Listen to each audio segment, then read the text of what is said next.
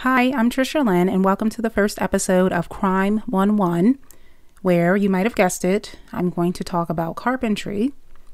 Just kidding, true crime it is, of course. Crime has a special place in my heart because I fought it as a professional for 12 years, hence the origin of the podcast name, haha. And so I've seen a lot of violence and blood and mayhem in person from that side of things, but even before that, I've always had a fascination with all things mysterious and notorious and morbid in a true crime realm and just generally in the world. The case you're about to hear about involves a young girl who was babysitting for a family friend one moment and then gone the next. This story starts on a clear, brisk night in the town of Crosse. Crosse is a college town that sits on the western border of Wisconsin along the Mississippi River.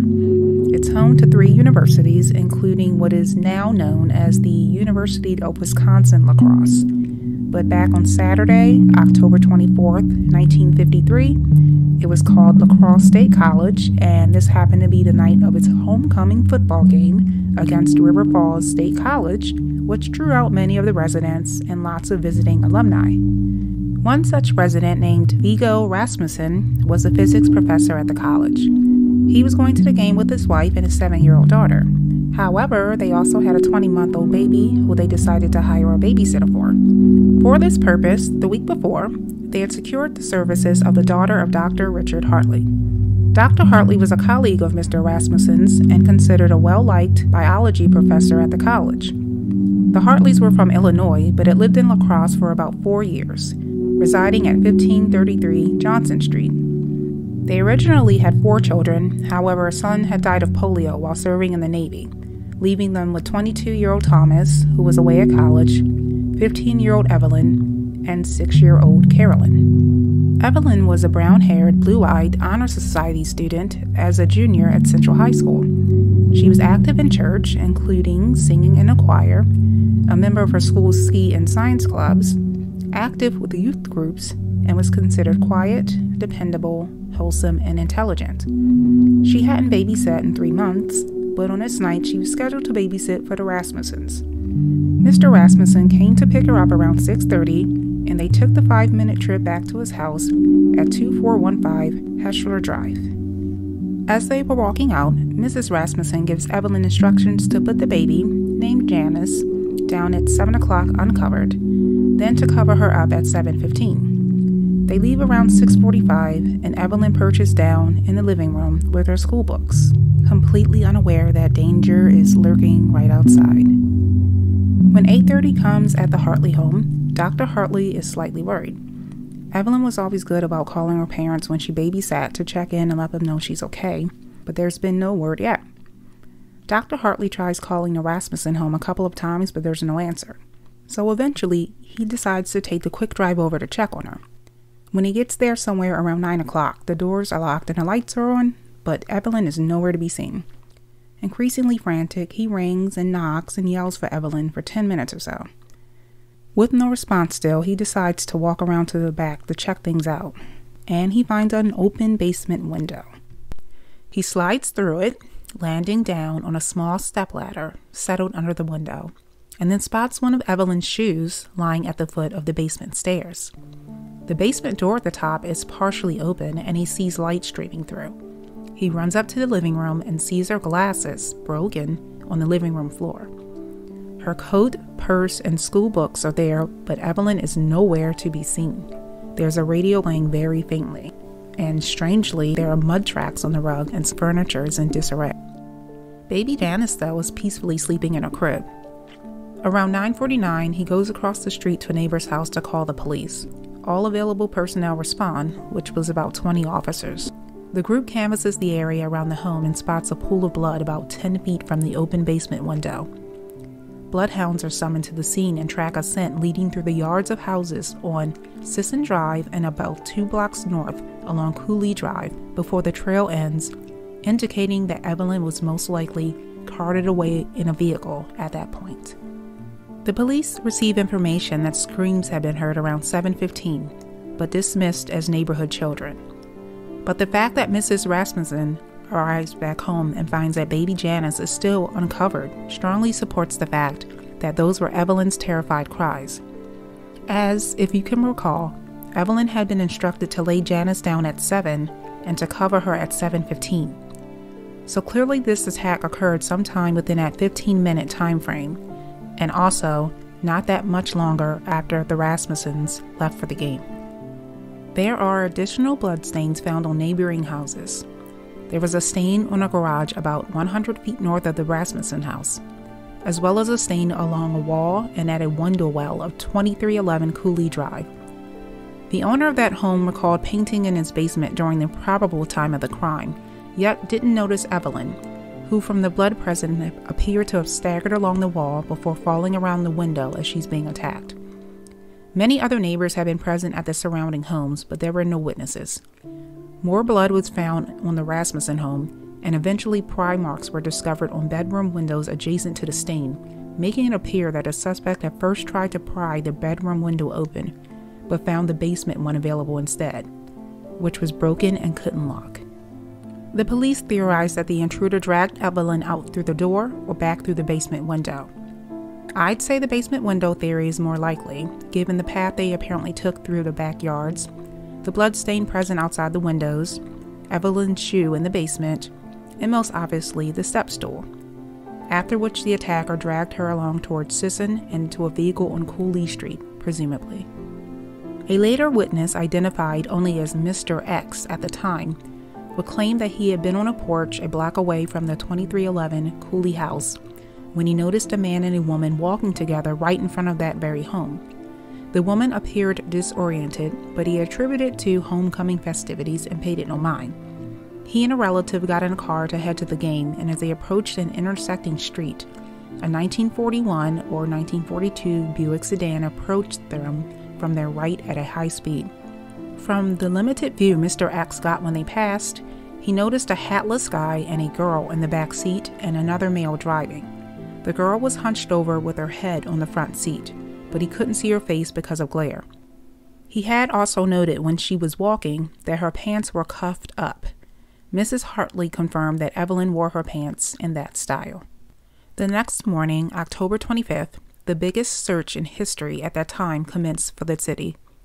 Along with participation from the La Crosse and neighboring western Wisconsin residents, many of the college's alumni in town for the homecoming game gave assistance. A civil air patrol covered a 50-mile stretch of sky.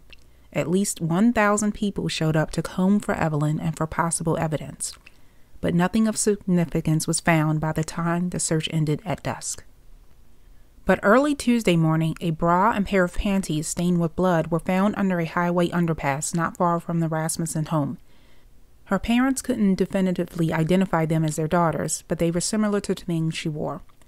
Authorities thought that might indicate they had been thrown from the highway by a moving car. Officers focused their attention on recent peeping Tom activity that had taken place in the city. A neighborhood just south of the Rasmussen's home had been known to have frequent peeping Tom incidents for a year. He had been described as a, quote, seriously demented sex pervert, known to look in basement windows regularly over the summer. The search became so huge of an undertaking that even filling station attendants were recruited into the effort by way of their jobs. They were in charge of attempting to inspect the back seat and trunk of every car in the county to look for any suspicious signs. Cars that passed were handed a sticker proclaiming, "My car is okay."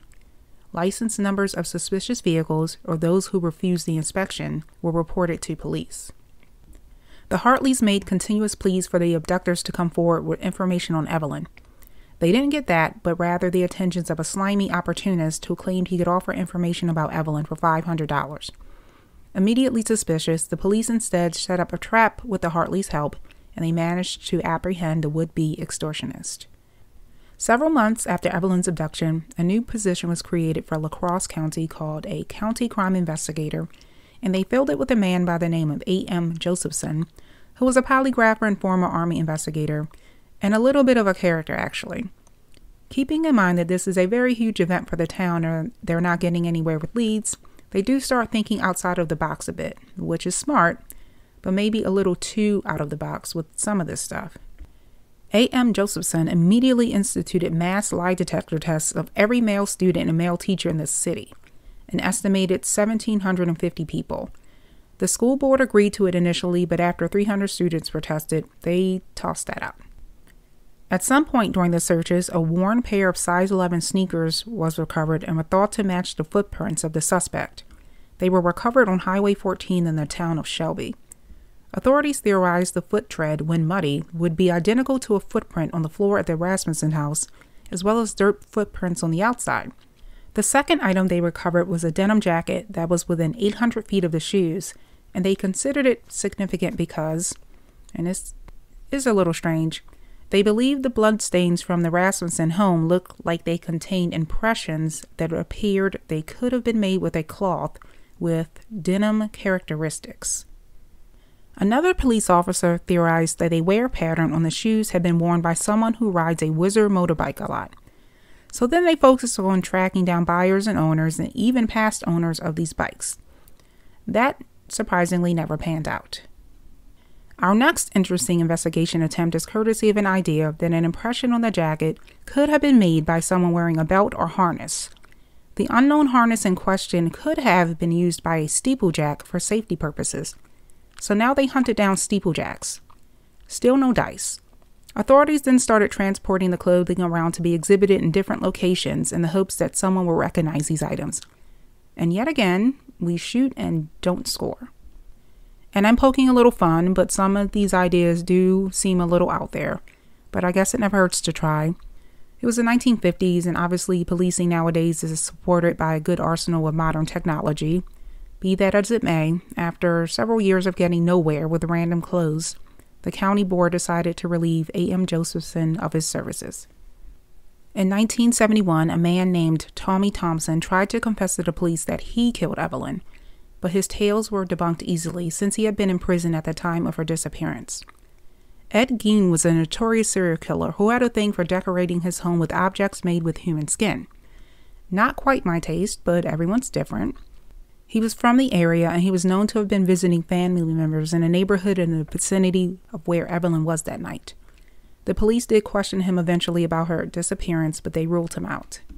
As of 1978, the Hartleys had relocated to Oregon, where their youngest daughter Carolyn lived. They were uninterested in speaking about their daughter's disappearance at that point, as they had lost hope that she would ever be found. Viggo Rasmussen moved from his house shortly after Evelyn's abduction. The authorities seemed to settle on an overall theory that it was meant to be a burglary from the outset, and that the suspect didn't know Evelyn was in the house until they entered. They based that on the fact that a nearby house had evidence of a failed break-in attempt, so they figured the suspect moved on to the Rasmussen's home. Apparently there was a footprint in the mud right outside the front window, indicating that the suspect may have peered in at some point. Additional footprints indicate he circled the house after failing to pry several windows, but since the basement window didn't lock, he finally made entry there after pulling off the screen. The living room was at the rear of the house. The top of the basement steps would have placed the intruder in a side entryway settled between the living room and the kitchen and put Evelyn right in his crosshairs. Other theories abound as to how many intruders there were. One theory was that it was one man who caught up with Evelyn after she ran out of the front door screaming. He dragged her to the rear of the house, then attacked her with the window screen that he had discarded on the ground to break in, and then swept her into the night. Another theory is that there was a second intruder waiting outside, and the one in the basement handed Evelyn out to him. The second intruder may have struggled with Evelyn while the first intruder was still in the basement. However many intruders there were, the authorities at the time seemed confident it was only supposed to be a burglary originally. Well, maybe. Maybe not. Could it actually be the case that he peered in the window and Evelyn actually was visible, so he realized a young girl was there alone, and he switched things up? Or maybe this was set in motion even before that. Was he lurking in the shadows when Mr. Rasmussen drove up with Evelyn by chance? Was he still sitting there when he left with his wife a short while later? I myself tend to go with something along those lines, given how quickly he struck after they left. They left at 6:45, and Evelyn did manage to be able to put the baby to bed at 7 like instructed. But I would be willing to bet that it was actually at that very time that Evelyn is attending to young Janice, that this person is already circling the house and preparing to strike. It did take him several tries, and then he had the basement stairs to creep up. so that might take a few moments. And then there are screams at 7:15. Then I think back to how the dad noted the radio was playing faintly. Maybe Evelyn was being studious and trying to concentrate on her schooling more than the music. Or did she reach to turn it down, like we all do, after hearing strange sounds somewhere in the house? Did she hear his footsteps creeping up the basement stairs coming for her?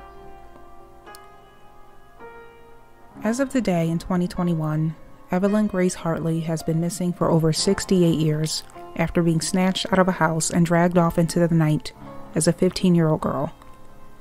No trace of her has ever been found.